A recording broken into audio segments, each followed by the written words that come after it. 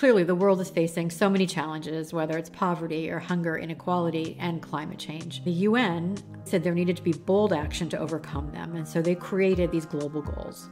It's the world's to-do list, basically. They broke down sort of all of our problems into 17 parts. Any of us who are able have to be, rolling up our sleeves and acting. So what we're focusing on is what we in the theater community are doing to help achieve each one of these global goals.